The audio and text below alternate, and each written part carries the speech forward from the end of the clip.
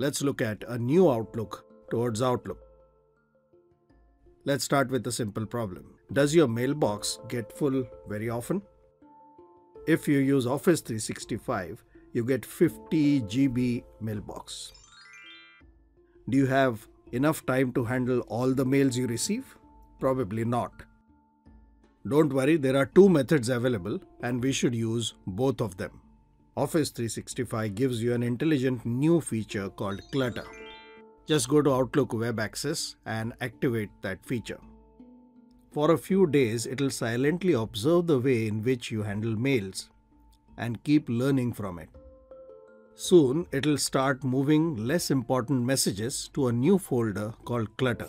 Now you can focus on the less crowded inbox first. If someone has sent a mail only to you, it obviously means it is important. So let's find out how to filter out those mails and act on them first. This is done by creating a rule in Outlook. Sent only to me should be the condition, and ask Outlook to mark such mails with some color. Eventually, you can group on that color and segregate mails which are more important. Ideally, you should not be attaching files because typically you are interested in what happens to the file after it reaches the other party. The best option is to store the files on OneDrive and then include them as a link in the email. This option is available in Outlook as well as Outlook Web Access. Don't you think we should focus on our work proactively rather than reactively? The solution is Task Folder. Make a list of all the pending work, keep the list updated. Find time to do that work and then execute it properly. When it comes to delegated work, don't send delegation by mail. Use assigned tasks, monitor the work, and then get it done. Open the task folder as well as the calendar and drag and drop a task into calendar. What am I doing here? I am taking an appointment with myself to do my own work. This is called time management. Sometimes you need immediate response or inputs. You cannot use email there, in which case you must use Skype for Business. This is a safe corporate chat. The transcript is stored on the server. Therefore, like a mail trail, this is also legally admissible as evidence in case there is a dispute or there is some compliance issue. If you need immediate input about a document, you can still use Skype for Business. Choose the application and then share it with the other person. This should be used when there is something visual in the discussion. It could be artwork, it could be a new design. It should also be used where body language matters, like interviews or negotiations. And of course, you need video for conducting training programs online. There are some situations where you have a problem.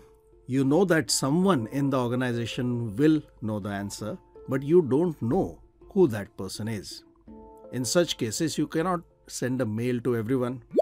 This is when you post it on your corporate social network called Yammer. Now suppose you have achieved something good, say a great customer testimonial or a large deal which you have clinched. You want to show off, nothing wrong with that. But along with that, why don't you post the approach you use? Others will appreciate it even more and benefit from it as well. Let's say you are creating a new policy. You want everyone to read it, give suggestions, find faults, and debate it out thoroughly. Obviously, the place to do it is Yammer. Do not post that document there. Documents should be on OneDrive. The link to the document should be posted on Yammer. So the discussion happens there. Now, team obviously requires a lot of people, and they will keep sending mails to each other. There will be files and there will be notes and meetings. It does become chaotic even if you don't want it to become. So now there is a great new feature called groups. You create a group, add the names of people into it, and that's it. It creates a place where you can post mails, a delivery list, a shared calendar, a place to store group files, and a shared OneNote notebook. So here is a summary of what I have been telling you. On the left side, common activities we perform on a daily basis, and on the right side, the most efficient recommended approach on Office 365 platform. Till now, we have been just creating files and sending them to each other using emails. That's the wrong way. Now, we have to look not just at Outlook, but beyond Outlook. We have to realize that there are multiple tools available, and we have to use the right tool in the right place. And that is called efficiency.